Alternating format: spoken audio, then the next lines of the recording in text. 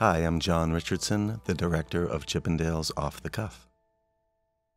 I'm very excited about this newly released documentary. It's been 4 years in the making. I started filming in 2014 when Chippendales Las Vegas had their 35th anniversary for the men of Chippendales.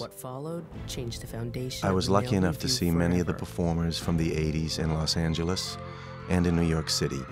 I interviewed the original dancers from New York City, Michael Rapp, Scott Marlowe, Dean Marmalise, myself, and host David Cohen and Dan Peterson. We all played a role in the inception of the highly stylized choreographed show called Welcome to My Fantasy. It's funny because a lot of people back then were saying that the name of the show was Welcome to Your Fantasy. However, it's not.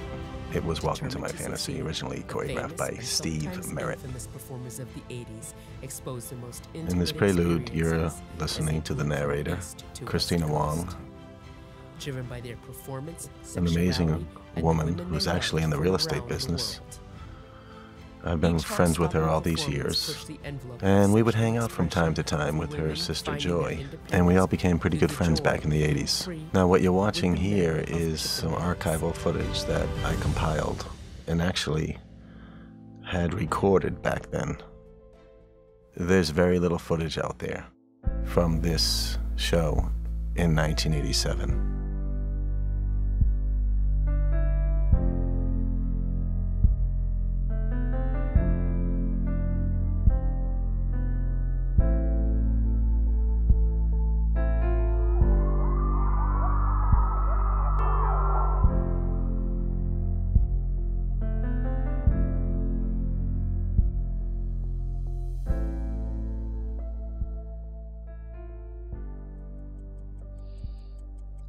Now, those photos that we see are from many different years that I performed there, starting in '86, when I did a show that was basically more of a burlesque show.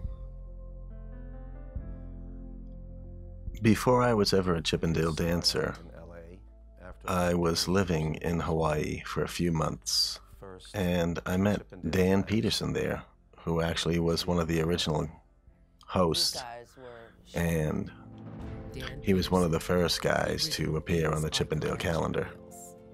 Dan was an accomplished photographer and went on to have a company called Skin Deep and was quite successful. And Vogue. He launched Skin Deep Calendar Company, a gentleman always, soft-spoken, humble, with dreamy, unforgettable looks. Charm that touched the hearts of millions of women around the world. The look that started it all and forged the path for male entertainers to come. Dan Peterson, 6'2", and eyes of blue. We took the job very seriously. You know, women were going crazy.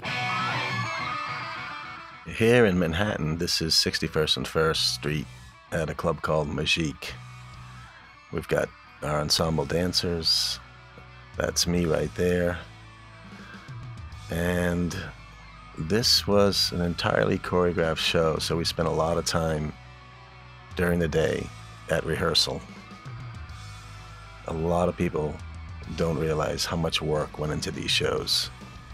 This was literally a muscle-bound Broadway show at its best in the 80s. We were having just as much fun as they were. Every night I gave, 110%.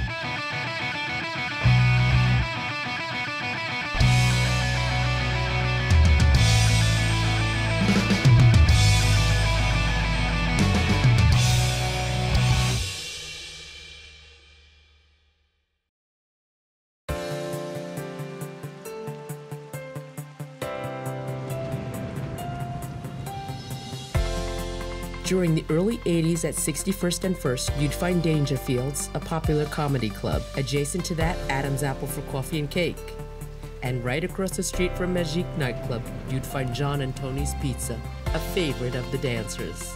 You could also find John Richardson pounding the pavement, looking for work as a model. Now, during the 80s, I was pounding the pavement as an actor. and model. So I would leave my days free for go-sees, which was the term for auditions. I remember the rendering time on this montage took quite a while, probably close to 15 hours. And this happens when you use quite a bit of third-party plugins, and they're layered on the canvas within more than 30 years. Adobe After Effects. And Chippendales had its 35th anniversary a couple of years ago. Let me introduce you to the Chippendales this morning on People Are Talking. John Richardson is known as Room Service. This is Richard Bay, the daytime talk show host for People Are Talking. He was really a great guy when we met him, and made it really easy for us to perform. We performed on People Are Talking several times throughout the year, from '86 to about '89. John, how about you? What's the sexiest thing a woman's ever said to you? I just think when she looks you in the eye, if it's someone you love and they say I love you. Even if she just says I love you, that's the sexiest thing. Oh. You shouldn't be known as room service. You should be known as teddy bear. I can be that too. Wow, how time flies when you're having fun. So I started out in Los Angeles as a host and a waiter. And then I worked in New York City for about a year before I gave my best shot at dancing, which was, I think, in 1984. I did The Unknown Flasher. I was taught by a gentleman named Brian Starcher, who was an entertainer and an actor. He went on to do soaps, a very talented man. And then we got another choreographer about a year later. Steve Merritt was one of the co-creators of the musical Dream Street, which played in Las Vegas from '83 to 1987. Steve was down to earth, very easy to get along with, and he really built the camaraderie between the guys during that first year. Richard Giorla was classically trained. Richard would break dance, and he would do the classic windmill, and that was on a cement floor that was highly polished with an acrylic paint, but it was still amazing to see him do it. The ensemble dancers were amazing. They stole the show often. They all had backgrounds in jazz, modern dance, and they were amongst the best in New York City. Most of them came right from Broadway.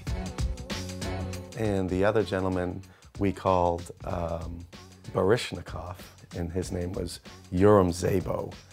What a talent they both were. Yoram Zabo could do these magnificent pirouettes.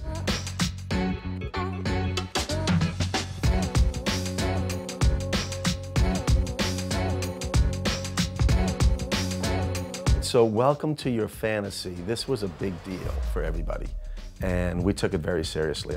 We had Michael Rapp in the forefront. He had a huge ensemble of backup dancers. We had Jonathan Shogun, who did an act called The Cage. And then we can't forget Scott Marlowe. Scott Marlowe was intense. This is somebody you didn't want to piss off. Scott was what we call a gentle giant. As long as you understood the boundaries that he set, you would be in very good company. Talk about big and powerful. This humongous muscle machine, and was really a fan favorite. Scott Marlowe commanded attention. Scott taught us to, really demand and connect with the audience, demand attention. You're out there by yourself, you're under the lights, you've got to connect with that audience, and Scott did it effortlessly.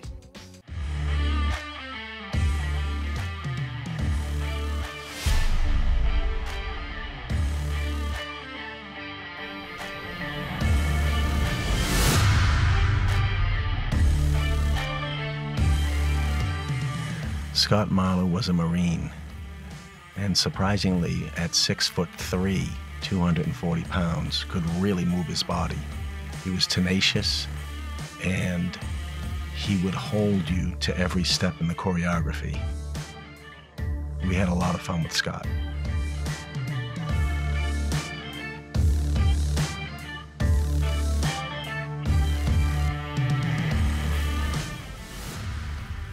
Scott performed to the Eurythmics song, The Missionary Man, and he really gave it all he had. If you notice here, though, we had to change the music because of licensing. And it was actually kind of hard to sync up something that fit his style.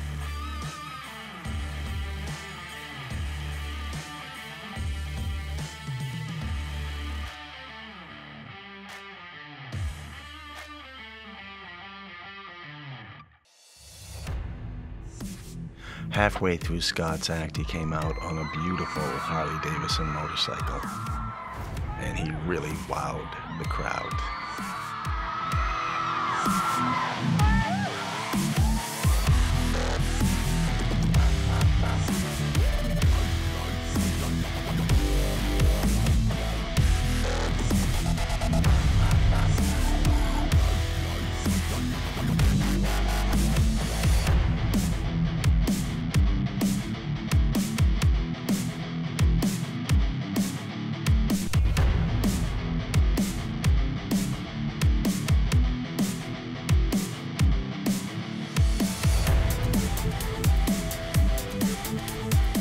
So welcome to your fantasy. This was a big deal. Pretty much had the same feeling as a Broadway show. First of all, I got to be honest, I know John for a long time, and he did one of the best numbers. He did a waiter number. I did a waiter number, yeah. Top shelf, nobody's done it quite the same ever, and hopefully we'll never do it quite the same again.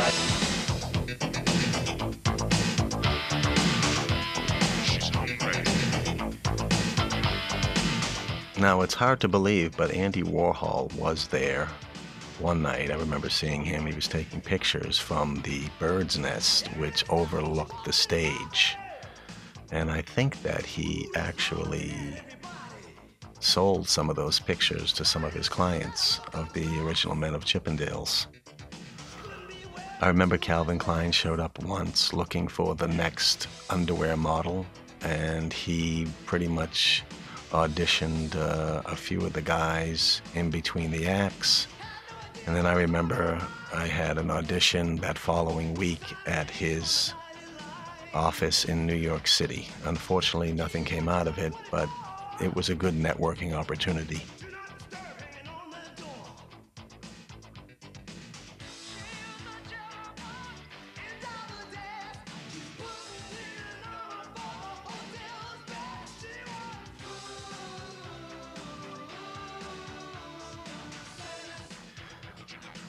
Now, we did quite a bit of talk shows. We did the Sally Jesse Raphael show. We did People Are Talking with Richard Bay. We did Regis Philbin and Phil Donahue. And don't forget, we had to get up very, very early in the morning. So this was a lot of work in addition to our rehearsals, which were weekly, and then our shows, which were 7 nights a week, because Wednesday through Saturday, we were in Manhattan. And then during the summer months, we would travel to Virginia Beach from Sunday till the following Tuesday, and it was a non-stop grind. And we did this for a few years, and let me tell you something, it definitely takes its toll on you as a performer. But most of us were really into health and fitness. We really had to pay attention to what we ate. And of course there were parties, but we really had to keep an eye on one another. Here you can see another example of how I used the suspenders with the ensemble dancers and made it look highly stylized. And we have to give credit to Steve Merritt for those moves. He choreographed every second of it. At the time, I also worked with a great acting coach, Susan Batson. You may have heard her name. She coached quite a few celebrities throughout the 80s, 90s, and she's still currently working as a script supervisor and acting coach for various artists out there. I spent quite a few years pounding the pavement as a model, and I worked with agencies you may have heard of called Boss and Storm. I was with William Morris for a little while. They were doing a lot of commercial print back then. So let's see, back in the And I really gave it my best shot. I did okay, made a living, and then moved into the filmmaking world. Now, for you filmmakers out there, hold on to your footage. No matter how old it is. I had the original footage for over 30 years, and I was able to turn this into a very interesting story. Also, it took about 4 years to get the interviews all together of the guys reminiscing about their times at Chippendales. Also keep in mind movies like Jaws and Schindler's List, they took a decade to make, if not more. So some of your projects may take some time, but in the end, just hold on to the dream and hold on to the spirit and the voice of your story, and good things will happen.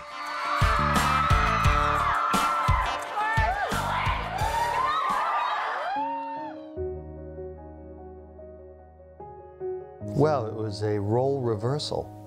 You know, you had these burlesque clubs all through the turn of the century, and here is the opposite. Here are men, you know, as strippers. David was a good friend of mine in the 80s. We had a lot of weekends together hanging out in Manhattan, Central Park. And a lot of people don't know this, but David was an accomplished, and still is an accomplished, artist. Does wonderful renderings of beautiful landscapes and very creative abstracts. David also had a lot of confidence and courage within the motocross sport. He was involved in that for a couple of years, if not longer.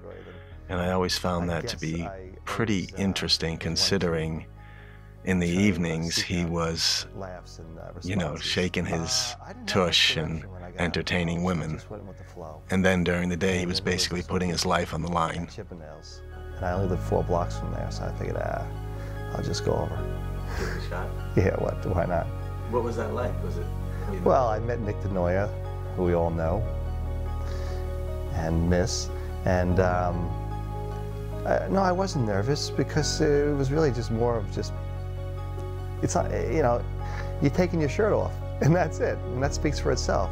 You know, either they like what they see, or they don't. They didn't hire me on my GPA. I got caught up in the glamour of it, as everybody else did. We would have celebrities show up often. Linda Blair came a few times. I remember seeing her. I remember seeing Brooke Shields. I actually talked to Brooke for about 15 minutes. She was very down to earth and a very special woman.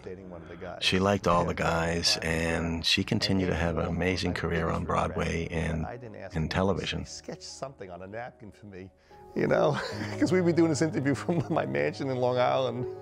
If I asked him if he drew something for me and signed it, then the show would be a 2-hour show and a choreographed show.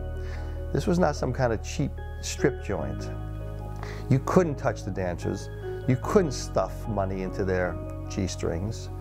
You couldn't fondle them. The lady would hand her tip to a guy that followed or trailed the dancer. He would then take the money, and then the dancer would kiss the lady. I think that Chippendales was the next plateau in the women's movement to free themselves and to gain independence.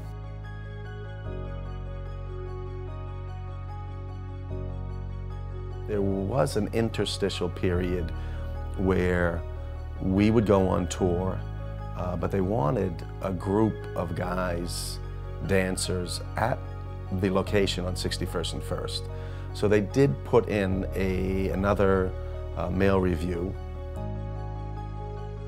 but these guys kept the the place open, kept people interested in that location. I remember one of the dancers, Brian Carpenter. He was an actor, actually, and a model. He was incredible. The guy was a very good dancer, and he kept that whole show together. I was a 4-year letterman in college, captain 2 years, and I went up to the Canadian League, tried out with the Toronto Argonauts, the Hamilton Tiger Cats, and then I went to the NFL Combines. And at that time I got cut, just started getting into some acting, some modeling, and this and that. One thing led to another, and next thing you know, he says, hey, you want to dance? And I said, dance what? Strip. I'm like, dude, I'm a football player. I'm not a stripper, come on. Brian Carpenter had a great career as a sports model. He did a lot of fitness magazines. Vacuuming in. Vacuuming it in? Vacuuming in. There you go. Yeah, looking good. To be on stage and to be able to have that control and entertain these people, and as an actor, that was... And most recently, Brian was cast in Gotham as Jonathan Wayne. Brian is one of these guys who's very disciplined. He can play a lot of different roles. And he's devoted his life to health and fitness, which keeps him very young and very athletic. Brian happens to be a good friend of mine to this day. We've produced a couple of films together. And he's definitely one of the hardest working guys I've met in the entertainment business.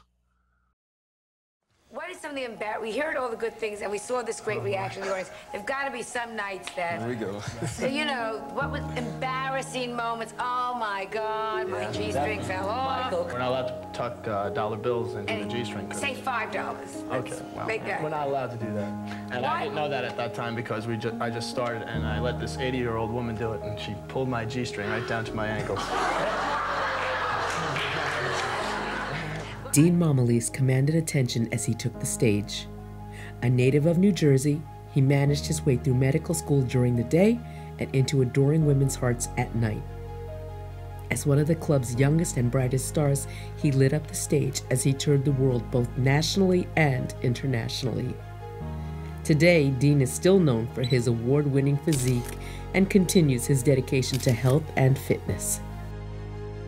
The interesting thing about Chippendales is the timing of everything. I think it always goes down to, you know, the timing of something, when something, you know, finally bursts loose or something like that. But you know, the time in the late 70s, early 80s was a time of like women's lib, and at the time there was nothing like the Chippendales show. So when it was developed, and there was a place for women to go to let loose, and that it was okay for them to let loose, it just took off. And I don't even think that Steve Banerjee expected it to take off the way it did. But when it did take off like that, the show became more developed. Other people became involved. Tours went out. Brooke Shields would show at the club. There's a #1 selling calendar. We're on Geraldo Rivera. There's actresses and actors coming by the club.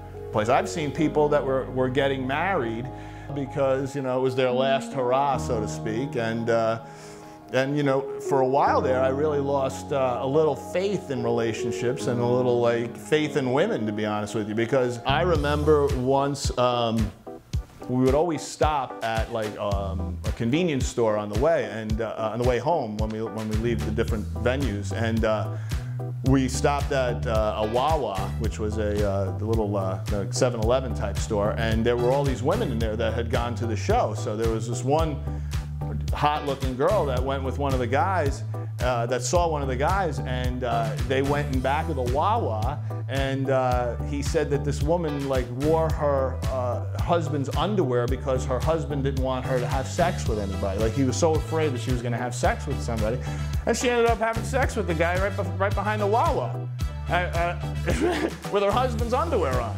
It was crazy.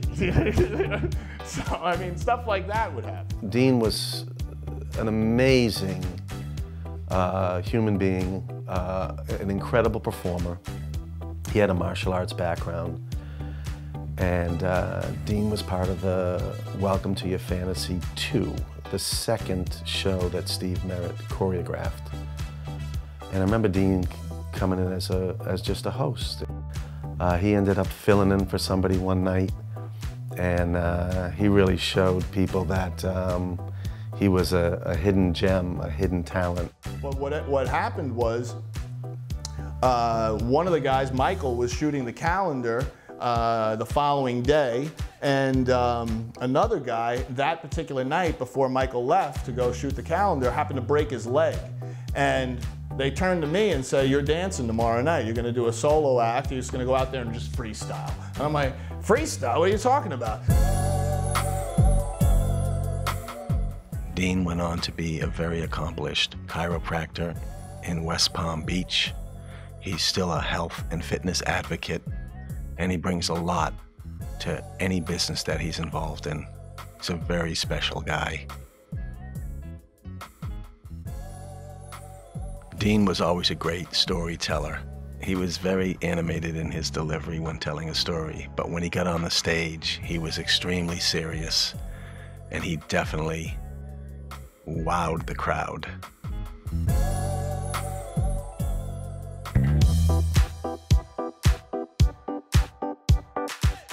We go over the Chippendales, and we have to sneak in the back because men are not allowed at the time in the club. So they sneak us up the fire escape, and we go into the VIP section. And inside, I see all these guys that are jacked, gorgeous looking, I mean, men that are with women surrounding them. This vibe in the club was electric. I mean, it oozed of sex. And I looked through the stained glass windows because, you know, it was blocked where the men can watch, but, you know, they weren't allowed on the dance floor. And on the dance floor is Michael Rapp doing the Perfect Man. And they built the Perfect Man. And I was like, oh my God, I have to work here.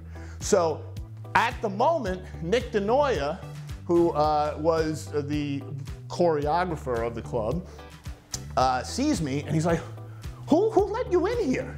How old are you? And I said, well, you know, my friend told me to lie and said I was 19, but I'm 16. And he says, you got to get out of here. You got to get out of here. So my friend starts to walk me out of the club. He goes, you want a job here?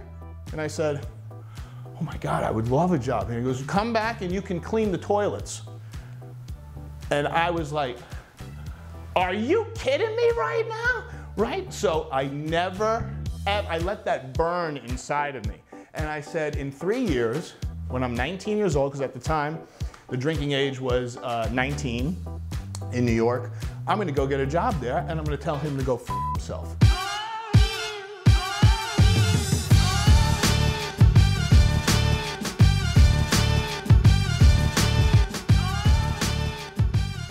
Dean came and visited me at my place in Miami, and we did the interview there. We had a great time that day. He was also coming off of a men's physique competition. He was in excellent shape, and I decided to take photographs of him on the same day that I interviewed him for this documentary. We got some really good footage. We're still very good friends to this day, and when we get together, it's just like old times. We just make each other laugh and reminisce about the many shows that we did together.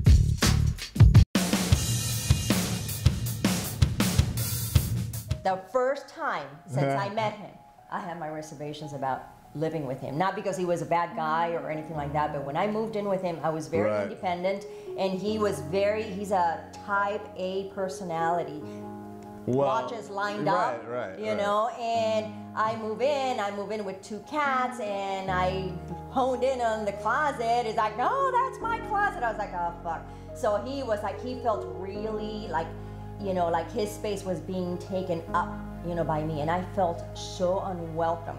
I really like that initial first couple of weeks, I was like, fuck, what did I do? Because I was moving back to Miami. I was leaving New York and moving back to Miami. And I moved in with him, and he really, the first few days, not the first few weeks, he really made me feel uncomfortable. And I remember writing in my journal, and it was like, when I read that back now years later, it was like, wow, I was miserable. I really did not want to be there. I was this close to leaving. But now, in my defense, I'm allergic to cats. So at the time, she has 2 cats that come in that are like 118 years old. And one of them both of them had hypothyroidism, and Maria diabetes, so was just full of energy. Even back in the 80s, I can remember her coming in to see the shows. And she's just always had a big smile on her face, always brought a wonderful, wonderful persona to the party. And they have lived happily ever after as husband and wife for many, many years. Dean and Maria are the type of people that'll always be in my life.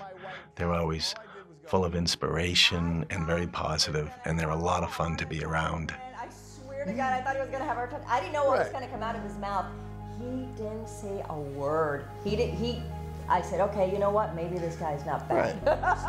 So I needed to lighten up a little bit, and you know, maybe we needed to, like, you know, keep the cats a little bit at bay. You're still allergic to cats? You have one still? Actually, we have 4 cats, and over the years, it was here was the choice. We have children. We don't have cats. That's right. Okay.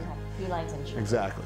Obviously, Maria loves animals, especially cats, and so I've just grown immune to cats, my allergy, because it was either be with me and my cats, or you can't be with me, because my cats can't take care of themselves, and I'm responsible for taking care of them. So I found that awesome that she would, you know, put herself before, you know, something that couldn't take care of themselves, whether or not it was a human or any kind of a living being. That's the way Maria has, this natural Buddhist personality, and I find that, you know, each time that she pulls something like that or says something like that, it reminds me of, you know, how I could be a better person. So 100%. I love you.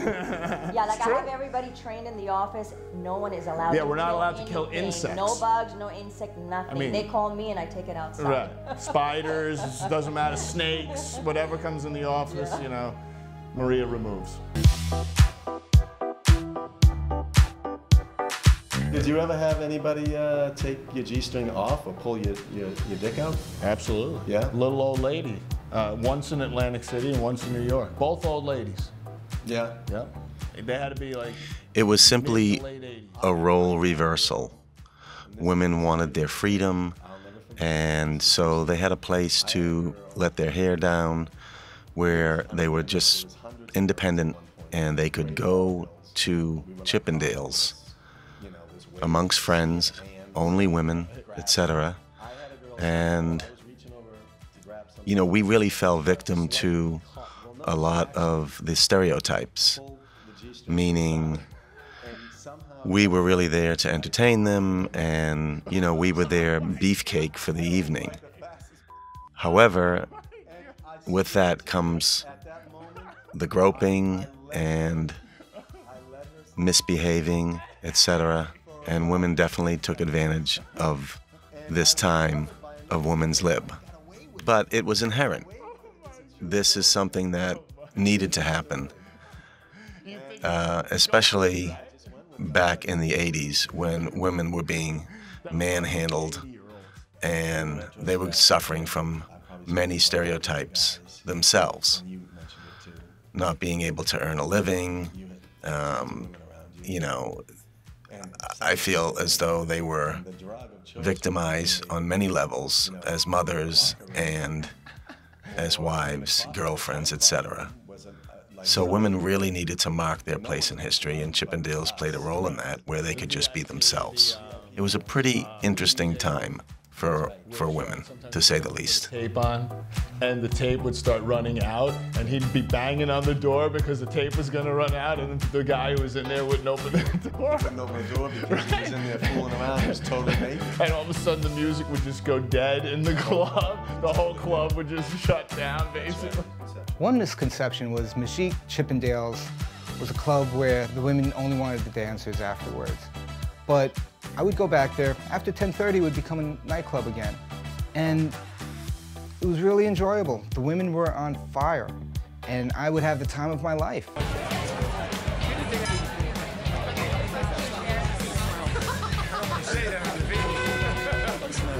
27 years, a lot of us guys haven't seen each other for, maybe a little less, some phone calls, some emails with the advent of technology. In 2014, we managed to have a couple of reunions. One was in Greenwich Village, downtown Manhattan, and this was at a place called Bone Lick.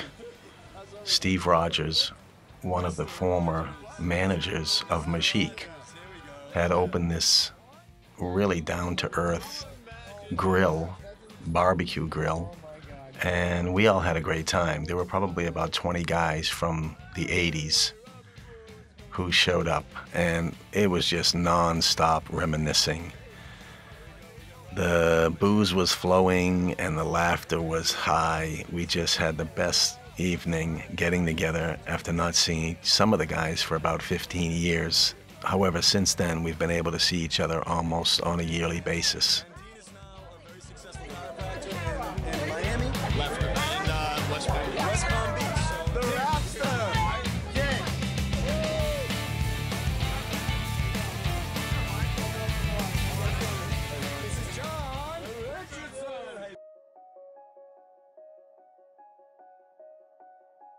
We constantly had to, keep each other on point. And of course, we would look up to certain dancers like Michael Rapp that had a few more years experience. I got there in '83 in Los Angeles, and then worked my way over to New York City in '84. I think Michael was already there about 3 years. So he knew the ropes. So we would go to Michael and say, hey, what happens if, we lose a prop? Or what happens if somebody steals our G-string? And we'd always get a great answer from Michael. Michael Rapp, referred to by many as the perfect man. His Adonis-like features have graced dozens of calendars and posters. Touring the world for almost 2 decades and appearing on numerous talk shows have helped make his name synonymous as one of the leading male dancers in the world. By the late 90s, the LA native had performed over 5,000 live choreographed shows to millions of adoring fans. Michael, what? I like an aggressive woman. You like an aggressive woman? I'm from Los Angeles, and I've been living in New York. Boston, Massachusetts, Boston. Can you think back to the first night you went out? The very first night? Was it frightening at all? Oh, it was exciting. I couldn't wait to get out there. What does the audience do to you when they're out here and they're screaming and they're yelling? I thought the audience gives you so much energy because, even when I'm tired and I go to work with a crowd like this crowd here tonight, there's just no way to be tired, and it's just lots of fun. It's the best job I've ever had. I met Michael in Los Angeles in the early 80s, and then I worked my way over to Manhattan. Michael was always very open-minded, always had a very steady and relaxed demeanor, and he got it. He got it from the get-go. He knew what was happening. For some of us guys who were really just trying to be actors and models, we didn't really get the Chippendale thing. And especially me, it took me about a year to figure out really what was happening here. This was turning into an iconic piece of entertainment. And I was always hopeful that I would take some of the footage that I had and really turn this into our legacy video, because there hasn't been another video like this done, one that I can think of. Unfortunately, the only documentaries about Chippendales that were made were on the unfortunate murders of Nick DeNoia and the suicide of Steve Banerjee, who was the owner. It always felt very special to me that I could get these guys to do an interview and talk about it, because you got to remember, we were on stage taking our clothes off, It was definitely a spectacle, but it was taboo back in the 80s, meaning if you were a model or an actor, you really couldn't be known as a male dancer. But as time went on, that idea and that negativity was dispelled early on because of the popularity of Chippendales. And these were some of the greatest times of my life. I learned a lot about entertainment, a lot about filmmaking and storytelling as well. And I learned a lot about dedication and getting the job done, telling your story with facts, an open mind, and a big heart. And to me, that's the essence of being a filmmaker. So I hope you enjoyed this documentary. It was my pleasure to complete it. It was definitely an intolerable suffering, but it was worth it in the end. After performing the choreographed numbers, each individual guy would go out into the audience and the women would wave dollar bills, sometimes 20s, sometimes C notes. And this was interesting because we got a chance to get up close and personal. They would take their money and either hand it to a host or try to sneak it into our G-string. And then we would kiss them on the cheek, and in some cases you would kiss them on the lips.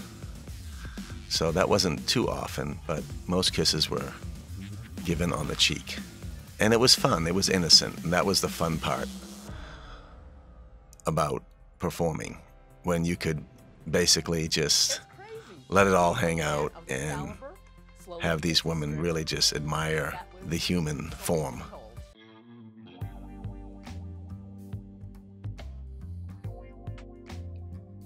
Now in 2019, there's a lot of compassion for the Me Too movement and women's rights, etc.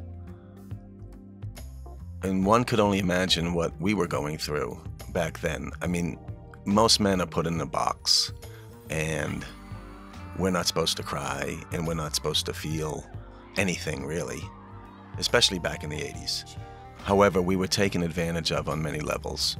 Women just expected us to allow them to pretty much be their beefcake, be their private dancer for this one evening. There was some embarrassing moments. There were some times where the women crossed the line. We were supposed to take it all in jest. But believe me, we felt the humility on a regular basis, and we felt a bit victimized. But men are not expected to complain about their feelings, especially when it's in the category of sexual prowess, etc., etc. The brotherhood of Chippendales, they'd have to go through it. The final curtain call, it was like leaving a sorority. It was like leaving your family. Now, we did quite a bit of talk shows. We did the Sally Jesse Raphael show. We did People Are Talking with Richard Bay. We did Regis Philbin and Phil Donahue. And don't forget, we had to get up very, very early in the morning, 4:30, 5 o'clock, to be on set for 7 or 8 o'clock in the morning. So this was a lot of work in addition to our rehearsals, which were weekly. The men of Chippendales also did quite a bit of charity work. We were very proud of that. I can remember working for PETA and working for the American Cancer Association, meaning volunteering and trying to raise money, whether it was through a telethon or some sort of live fundraising event. So we were a spectacle, but we did make a difference in people's lives on many, many levels, especially monetarily. Your pants down, so you were more recognizable. We learned to handle ourselves in big groups. We learned how to be interviewed because we were constantly, being interviewed, and people we were on TV, and we learned how to. We grew up fast, and I'm lost. I have a balanced schedule.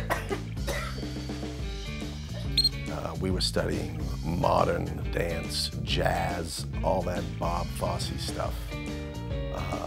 Great for your health, great for your body, great for your mind, and you looked like you knew what you were doing out there once you got on stage, that's for sure. Here goes the nose again.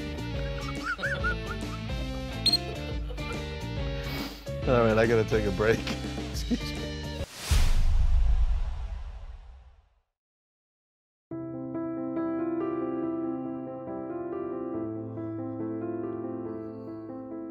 As I view these photos, I realize going down memory lane can be quite painful.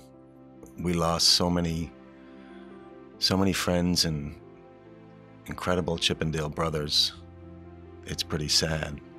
The Chippendales men touch so many people in positive ways. It's good to reflect for a moment and know that this time that we spent there in Manhattan on 61st and First really made a difference in people's lives. And I think we all felt pretty proud of that. Well, in closing, I really enjoyed creating this documentary and going down memory lane and sharing with you a lot of these intimate personal stories that happen behind the scenes. And I hope that you take a close look at it and realize that we were a very professional team of actors, singers, and dancers that made something special on the east side of Manhattan, New York City, 61st and First. And I thank you from the bottom of my heart. It was a pleasure making this documentary.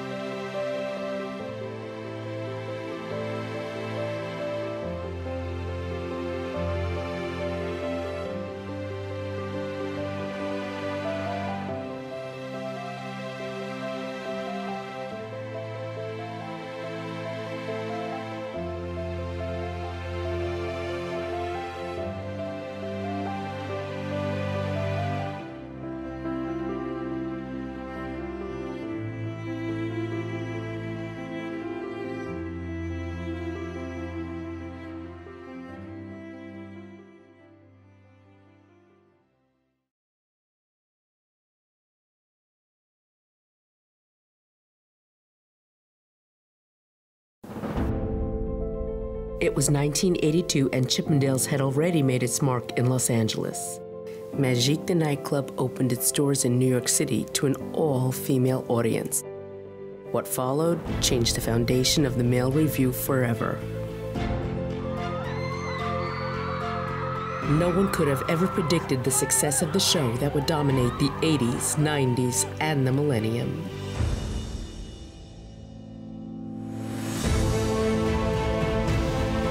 What you're about to experience is a behind-the-scenes look, up close and personal, told by the men that were there.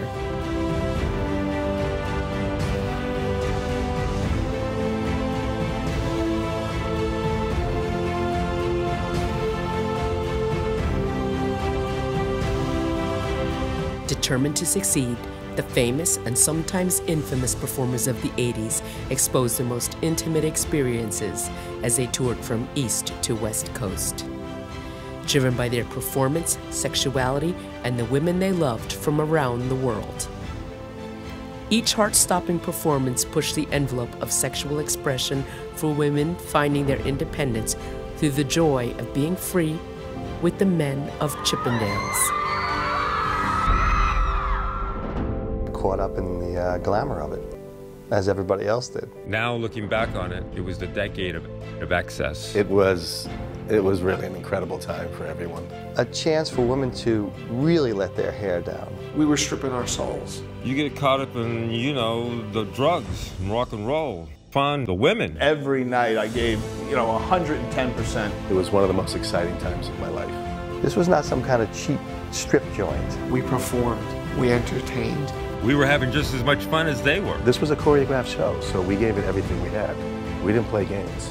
Vegas stole it from us. What happens here stays here. This vibe in the club was electric. I mean, it oozed of sex. You can do Woodstock every 10 years, but it ain't gonna be 1969 Woodstock, and there'll never be another Beatles, and there'll never be another Chippendales. The original that we were. We were the original guys. Do women want to mother you? Not really, but, we do get quite a bit of propositions. How do you handle that? Oh, very carefully.